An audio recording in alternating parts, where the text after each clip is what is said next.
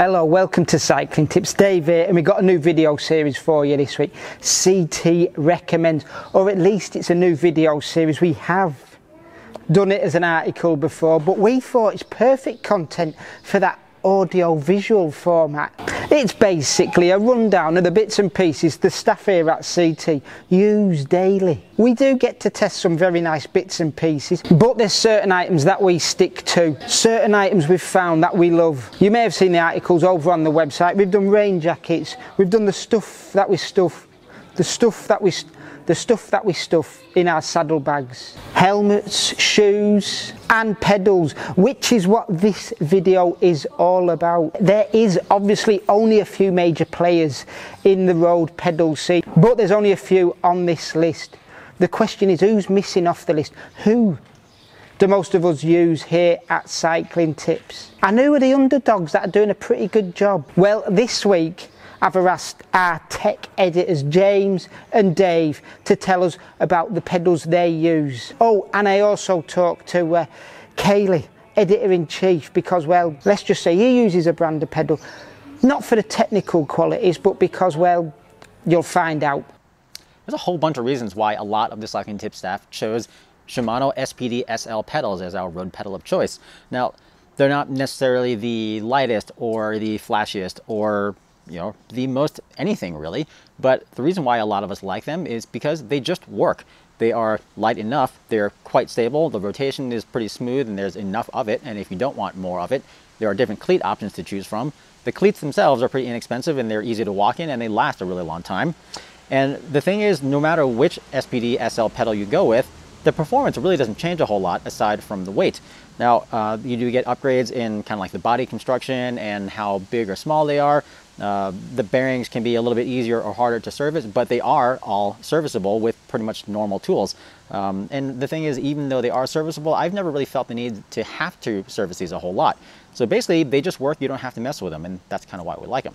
Now, in that original CT Recommends article, I also had a little footnote on timed espresso pedals, and this is a previous generation version. I have a new set that are actually on a bike right now, but the reason why I'm so intrigued with these is because they are really, really light. I mean, they're literally just about half the weight of a comparable Shimano pedal.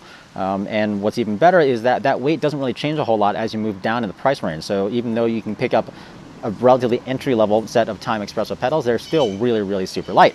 The other thing that's pretty cool about them is that they have a really wide platform, the rotation's really nice and fluid, and they have this nifty little preload mechanism whereby, when you clip out of the pedal, the gate on the back is kind of held open just a little bit. It makes for a really, really easy engagement. And yet you can still get out of them pretty easily. The cleats do wear out a little bit faster, so you have to keep that in mind. That, those costs will add up eventually. But overall, my only caveat at the time was I wasn't really sure how well these bearings would hold up. I mean, the bearing technology on these definitely is not as advanced as what you see in a Shimano pedal. And also, these aren't nearly as serviceable, mainly because although this collar is removable, technically, Time doesn't really make that tool available, and it is a special tool that's required. So if and when these pedals go south, it's kind of up in the air whether or not you'd have to replace the whole pedal, which is kind of a bummer. So in terms of performance, these are probably my best pick now, but still in terms of a day-to-day pedal, Shimano SPD-SL, for me at least, is still the way to go. Cheers, James. There's a man who must have several pairs of shoes, because I know I couldn't be faffing around with changing my cleats every time I wanted to go out. Right, let me just interrupt this video for 30 seconds to tell you about Cycling Tips Velo Club. It's a membership program we have here where, if you appreciate what we do, whether it's me jabbering on like this, the fantastic articles on the website, the photography, the other videos that we have out on our YouTube channel, and you want to support us in our mission to help bringing you more content like that, then why not check out Velo Club? It is linked in the description below, and there's the address. There is obviously perks for joining as well, but I won't go on about them. The only one you need to know is that every morning you wake up and look at that website, you'll get that warm feeling that you're helping us achieve our goals. Trust me, it'll make your life better. All right, I won't bang on too much, just check out the link below. Back to the pedals, let's throw you over to Dave, who's got a pedal that, well, has surprised me. Lately I've been testing a pair of the Favero Asioma Asioma pedals, which are a power meter pedal. And they're Bluetooth and ANT Plus compatible. And I wanted to test them because I just wanted to know how they performed as actual pedals. From a power meter point of view, they've been well established. The guys, DC Rainmaker and GP Llama, both love them and use them as benchmark power meters.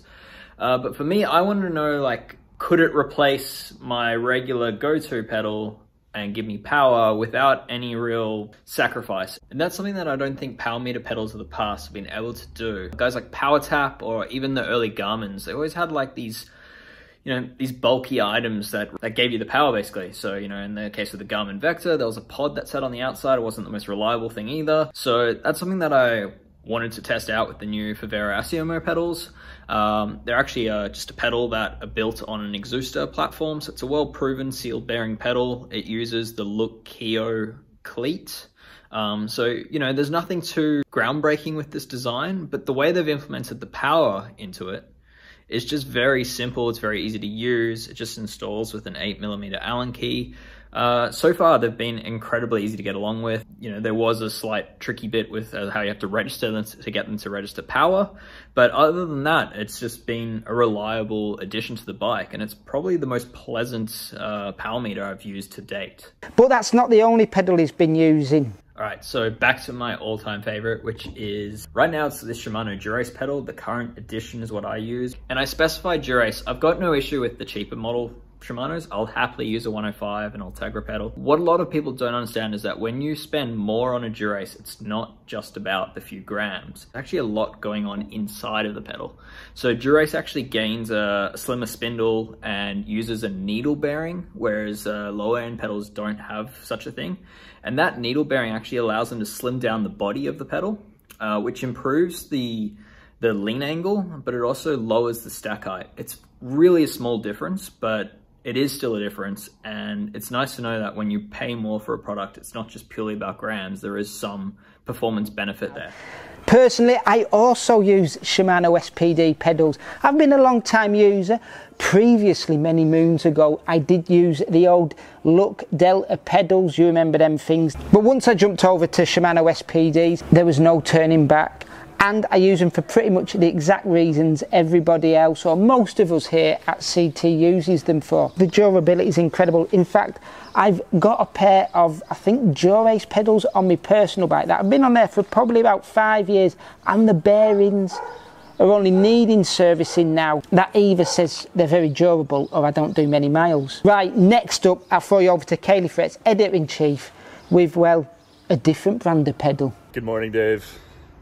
You've caught me early in the morning here. I'm gonna go down and show you my pedals. This right here is a handful of Look Keo blade pedals. Now, I would love to say that I picked these for some technical reason because they're light, which they are, or they're durable, which I've actually found them to be quite durable.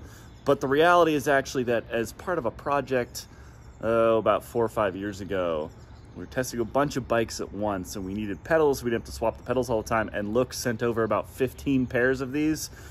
And so I have 15 pairs of them. And that's why I ride Look pedals. But they're great. I do recommend them. Never had any issues, never broken any. They are surprisingly durable, even though they have these little carbon doohickeys in the bottom. Can recommend. There we are, Kaylee with a product recommendation and a reason only a cycling journalist could have. That, or somebody who's got a mate who has a truck that things often fall off the back of. Okay, that is it for this CT Recommends episode. If there is a product category you would like us to delve into, let us know in the comments below. Also do the usual subscribe, like, all that nonsense if you haven't already. And until next time, thank you for watching and enjoy your riding.